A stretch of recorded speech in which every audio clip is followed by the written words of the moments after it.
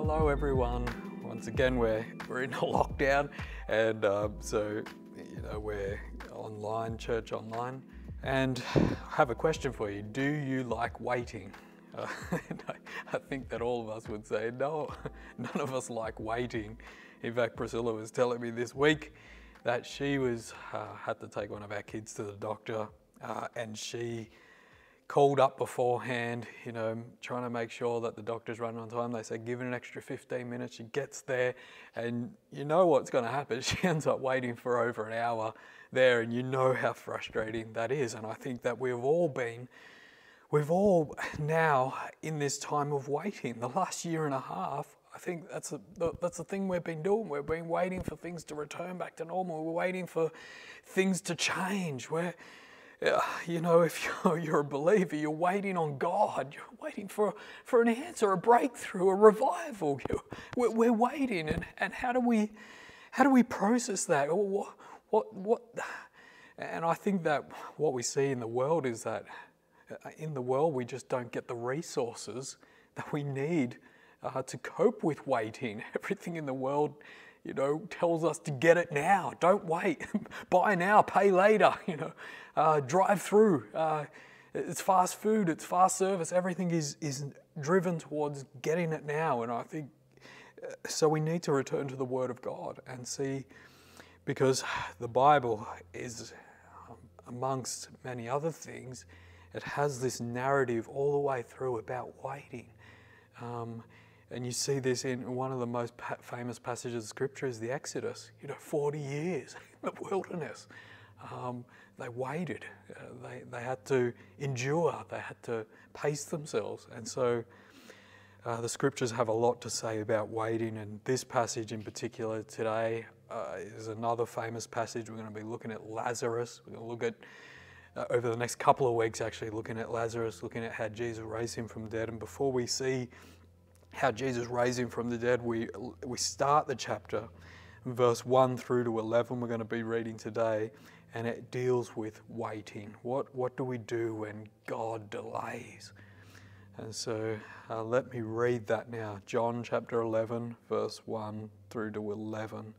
Now a certain man was sick, Lazarus of Bethany, the town of Mary and her sister Martha.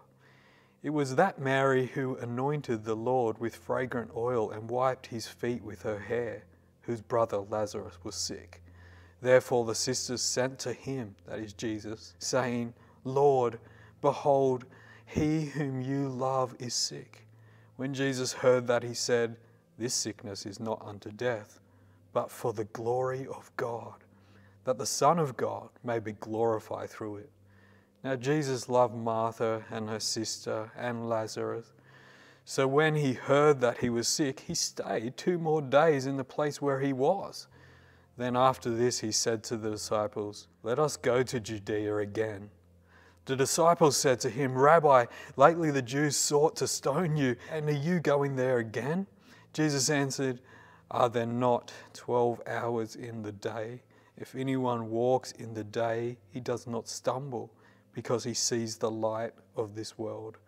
But if one walks in the night, he stumbles, because the light is not in him.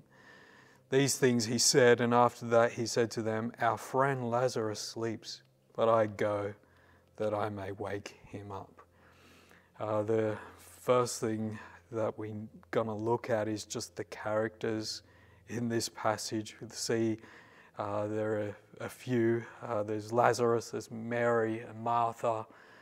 And one of the things that we get, one of the first things, the details that John puts in here is a picture of how much this family loved Jesus. And he points to what happens in John chapter 12, actually, where Mary breaks open this expensive jar of perfume and puts it on the feet of Jesus. And we know that this jar of perfume costs something like a year's wages, and she's poured it out.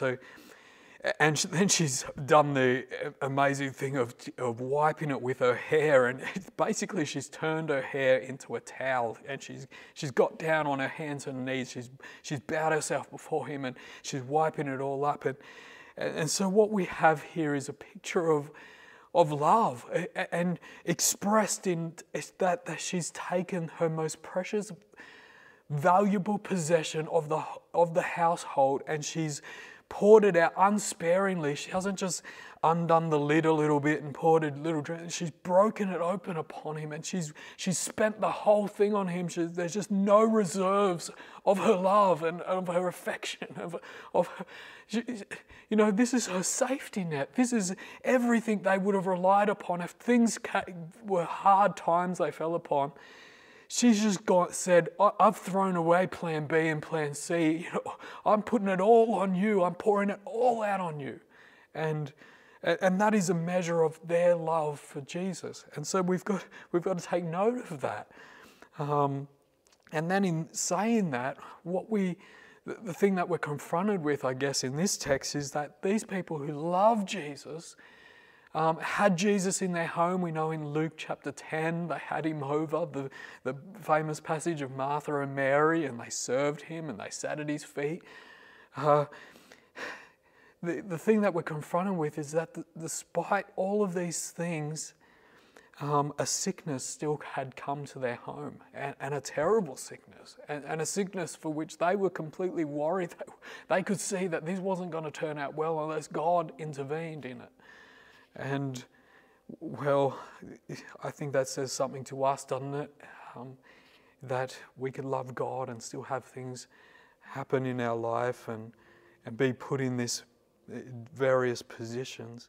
They then go on and they go out to send word to Jesus, and obviously it takes a little bit of time to send word to him. They didn't have Instagram, they didn't have text message service, so they've had to send someone to Jesus, and they get there and they tell Jesus, they say, Lord, behold, he whom you love is sick. And the second thing that we see, the next character we get introduced to is Jesus. And he's introduced as the Lord.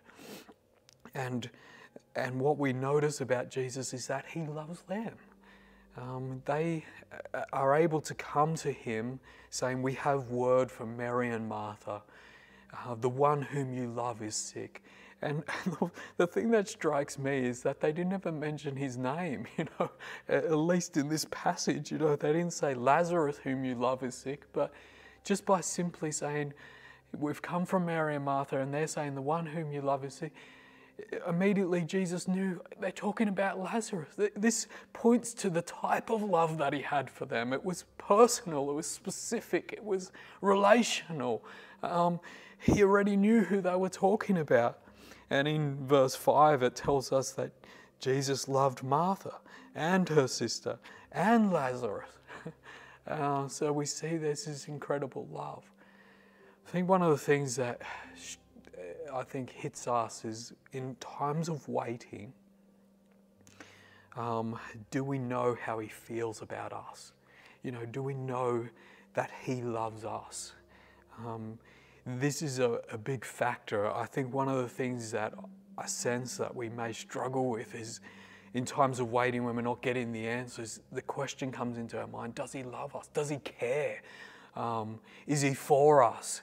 Those sorts of questions come to mind. And what this text shows us is that he does love us. He loves us abundantly. He has a great sense of love for us. I want to even say that Jesus has a feeling, he's moved within himself towards us. And this is striking, I think, because it just cuts across every other sort of distant or sort of unresponsive view of God that we could have, is that he's distant, somehow remote, he's not moved within him. But I think that this passage, particularly later on, we see that the shortest verse in the Bible, many people know it, Jesus wept. He is moved within himself. But this text is going to teach us something very important, and it's something that I think are going to benefit greatly from. Because in verse 5 told us he loved them. Verse 6 tells us that when he heard that he was sick, he stayed 2 more days where he was. So Jesus absolutely loves Lazarus, absolutely loves this family, absolutely loves you, absolutely loves me. And yet there's times when he delays. and this is the thing that I think we grapple with, is I think we put love and time, saying that, time somehow correlates to love. And again, I said, I think this is a cultural thing. It may be even beyond culture. It may be just a human thing, maybe just a people thing, is that we've become so conditioned to believe that you can have, that love is quick. We want quick love. Don't wait till you're married. You can get satisfied now. You go out and do it now. We have married at first sight. We have speed dating. We have all these things that are telling us you can get it today. You never wait. That is kind of the mantra of our times, is don't wait. But what we find in God is a slow love. Is a love that 1 Corinthians 13 tells us is that love is patient. My version says love suffers long. There is this sort of love, this soaking love. I compare this sort of love to like a tree. You want that tree to spend time to go down. It goes down into the soil, its roots going down ever deeper, ever further, and it's growing slowly, but it's growing surely. And the reason why this becomes so important is because when the sun comes out, scorching sun comes out, and when the wind blows and when the storm prevails, the tree that has got its roots down deeper, it stands, it remains. It's grown slowly, but it's grown strong, it's grown sure. And Jesus tells a parable that he compares to the word of God being much like this, that the things that spring up quickly, when the sun comes out, they're scorched, they wither away quickly. How I want to stay with this a little bit longer, because we see that Jesus does delay, and this is an issue for us, but I want us to see that it is not because he does not love us. It is because he knows more than us. Look at the verse 4. It says that when Jesus heard that Lazarus was sick, he said this sickness is not unto death, but for the glory of God. That the Son of God may be glorified through it. See, Jesus, the two things that we're struggling with, we don't know really how much he loves us.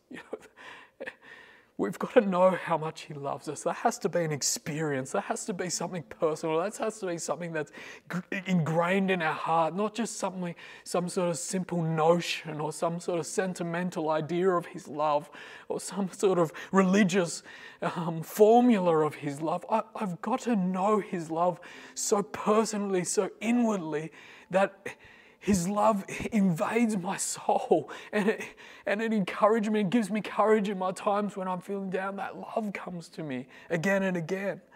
I've got to know that it is, nothing can separate me from that love. I've got to drive these scriptures deep into my heart. Love has to be personal. But one of the things that I think what we probably struggle with is because, secondly, we don't know what he knows. I think once again our culture doesn't help us with this. Our culture wants us to think that we know more than what we know. I think this time that we're living in is called the information age. We just have such access to information. You just jump anywhere online and you'll find out pages and pages on anything that you want to know. If you get a rash on your skin or something, you just get on Google and you look it up. You can just find all this information. But the thing is, all of those, Jesus has information about the future. Jesus has information about ultimate realities. You see here, he knows that this is going to lead to glory. It is a good chance that when Jesus is saying this, that Lazarus is very close to death. If not, he has already died by the time he gets this message. And so when Jesus says this sickness is not unto death, what we realize is that what Jesus is saying is that it's not going to have its final say. It's not the title of this book. This book is not going to end this way. This is not the main point of the thing, but no, death will not win. And he goes on to say, it is for the glory of God. I want to compare this to, as parents, we have our children, and if you're like me, I mean, you just love your kids. You love them. You know that you'd give yourself for them. It's just ingrained, and no one can tell you. You're just not prepared for it. I don't think. It's just in there. There's incredible love for your kids, and yet your kids come up and they ask you for things, don't they? They come and they ask you for whatever it may be, and one of the determining things is that you know more about not only what they're asking of you, but you know more about the situation. You, as the parent, you know that if they're asking for chocolates all the time, there are health implications. You're thinking about their future. You're thinking about what lays ahead of them. How are they going to function in life? If they're asking to go somewhere, you know more about that area and that place than what they know. You've just been through life. You've experienced it. You know more. And this is what we find in God, is that God knows infinitely more about my situation than what I know. And I think one of the things that I'm going to use it as a comfort on myself today, to say that I'm waiting, yes, I'm waiting, but I'm putting myself in a place of I'm trusting that my Lord knows more than me.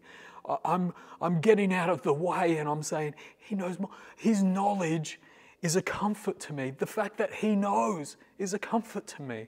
And so what we see with Jesus simply, He does know more about me. And what He knows is that this is working for glory. I'm just so encouraged about the way that Jesus sort of interrupts this timeline with this word glory. Because I don't know if you've considered it yet, but this time of waiting, the last year and a half, could it be a time of glory? Could it be that what God is working towards is a plan for glory? Could it be that your life is a canvas of His glory, of His greatness? I think when you get a sense of this, it really does revolutionize your world, because what Jesus is kind of saying is that this is an opportunity. This is not the end, but an opportunity. And maybe, well, I'm going to just say that this is not the end. Coronavirus is not the end. Church online is not the end. What you're going through is not the end. Glory is the end. What lays ahead of the believer is always glory. Paul says that our momentary light afflictions are working for me a far greater, a far weightier crown of glory. That's what I'm looking towards. That's what I'm working for. What does that tell us? That every moment of my life is filled with purpose, infinite purpose, incredible purpose. Every detail has a meaning. God takes brokenness and He makes something whole, makes something beautiful out of it. Is He doing that with you? Can you see that today? Can you see that what you're going through today is a moment of purpose, a moment of, maybe destiny or whatever you want to call it. It's a moment where God is saying, I've put something in front of you that is so wonderfully glorious, and you don't realize it now, but this is going to change your world. This is going to change the church. This is going to change your life. This is going to change your family.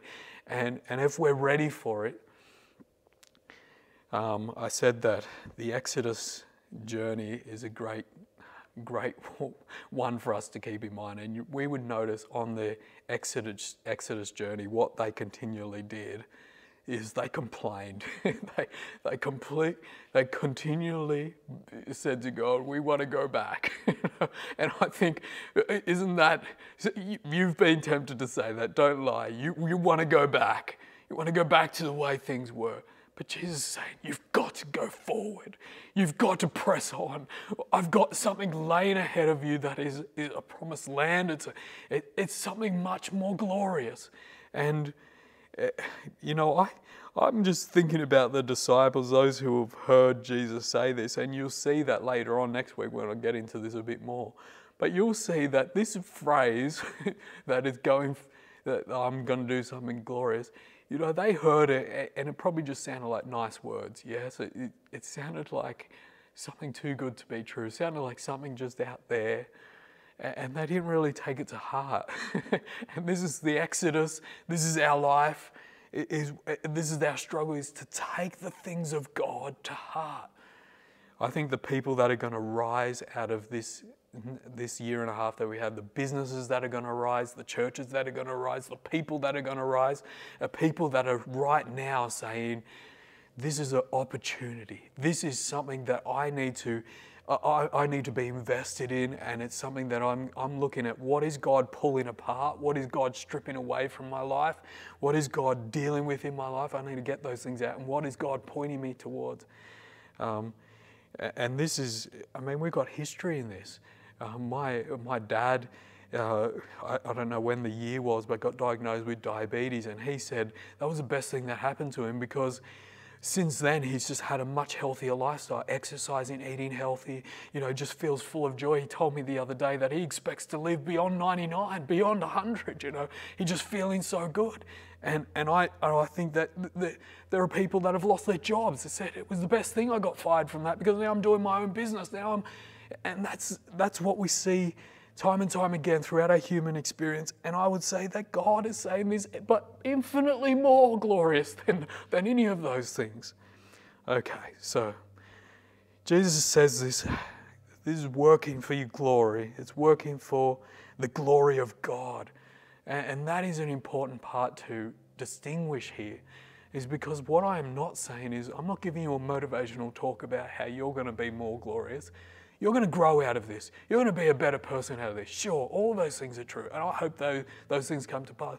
But the key to this is that the glory of God, that God would be here, that God will be revealed, that God in His essence, Moses said, God, we don't want to go any further than this. Show me your glory. Don't go without us, but show me who you are. I want to know who you are. I want to experience you. And that's what I believe this time is bringing us to, is to the point where we fall at Him, where we're bowing down before Him, where the glory of God shines in our land and in our churches and in our lives. And friends, we need that. We really do need it. I want to point out just this one little detail that we could easily miss, is that Mary and Martha, they took word to Jesus. They took it to Him. They said, we need to tell our master about this. And this is just the principle of prayer. One of the reasons I'm going to be a little bit bold in saying this, but could it be that one of the reasons why I don't know that He loves me, that I'm not assured that He knows more than me, is because I'm just not spending the time in prayer? Could I be so bold as to press that to you and saying, perhaps in your life right now, the times with the Lord that you used to enjoy, the times of Scripture and the times of prayer, these disciplines that are so important, maybe those things are just drifting out of your life. The cares of this world are starting to eat up the good word that's in you. And maybe all that, one of the things that you could do is just now take it back to Jesus. Take your concerns, take your worries, take your hurts, take it to Him. It could be the best thing that happened. But one of the complex things is that they did that and Jesus still delayed. There was still a time of waiting. But let us see what Jesus does do, because after he waits, he goes to, says to his disciples, let's go back to Judea.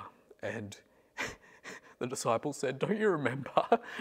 Just in the last chapter, they were throwing stones at you. They tried to kill you. You want to go back there? Jesus says, yes, I do want to go back there. And I'll tell you why I want to go back there, because I'm walking in the light. Look what he says. Are there not 12 hours in the day? If anyone walks in the day, he does not stumble because he sees the light of this world. But if one walks in the night, he stumbles because the light is not in him. This is so our waiting is not an idle waiting. What Jesus is saying is, I'm going to go, I'm going to do the thing that I'm called to do. I am walking in the purposes of God. God has set a time for me in which to work the works of God. And I'm going to do that work.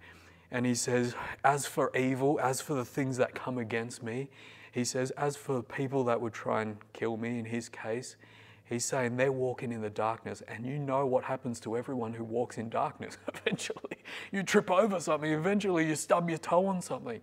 And I would say to you, do not be distracted by things that seem to be of darkness. Do not be distracted by things that seem to be evil. Do not be so caught up in that fear-mongering sort of atmosphere that you're thinking that, these things are going to come against us. This is going to be the end of everything. No, I tell you, everyone who walks in the darkness stumbles.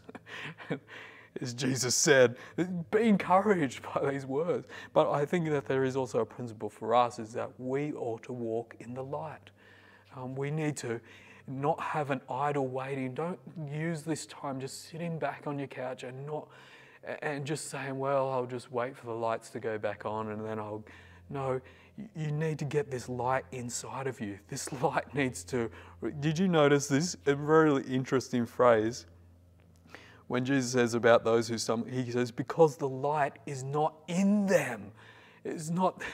This is the light I need to get. I need to get a light in me. What's that saying? That means that somewhere in my heart and in my mind, a light needs to come on. A hope needs to come on. A resilience needs to come on. Okay, so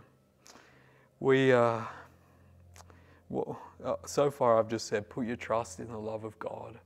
Put your trust in the fact that he knows more, and pursue the things that he's called you to do. And those are all great action steps for us. But I want to see here that all of these things are pointing directly towards Jesus. Because one of the things that I notice about this is that Jesus is going here at the risk of his own life. Look at the love that he has for Lazarus. That he's saying, I know they try to stone me, but I'm going back there at the risk of my own life. I know that it's not going to go well for me, but I'm going anyway. Look at that love. Look at the way he comes to us, and he is just so determined to meet us and to reach us no matter what it costs him. What we've been doing over the last few weeks is really using the gospel, taking the gospel, and we're applying it to our hearts and to our lives. And do you see the gospel here? Is because in this little short passage, we see that Jesus is going at the risk of his life. But what has he done for us? What has he done for us? When John talks about the glory of God, he's talking about the cross. There's a passage of scripture in John's Gospel, chapter 7, verse 39, that says, for the Holy Spirit was not given because Jesus was not yet glorified. All the commentators say that when Jesus said the Holy Spirit not been given because Jesus not been glorified, he's talking about the cross. He's talking about when Jesus saw the cross, he saw his glorification. He saw that in this most devastating situation, I'm going to reveal myself. I'm revealing the love of God. Well, what is this saying to us? See, what has Christ done for us? When we look at the cross, when we're in our time of waiting right now, but what we ought to do is be looking at the cross. Because when I look at the cross, I see a Jesus who not only came at the risk of his life, just risking his life, he came at the end with the cost of his life. He came and he gave everything for me. Do you think that he's going to let your life just go on the way it is? Do you think that he's going to leave you abandoned when this is the kind of thing he does for us in the cross? No, the cross teaches me. It teaches me that he will come to me. It teaches me he has come to me. It teaches me he gave everything for me. You think a jar of oil, a jar of perfume is all that Jesus is going to bring for you? No, Mary poured out the oil. Jesus poured out his blood for us. You drive that into your heart while you wait, that he will come. As sure as the morning, the psalmist said, as sure as the day breaks, he comes. He will come. So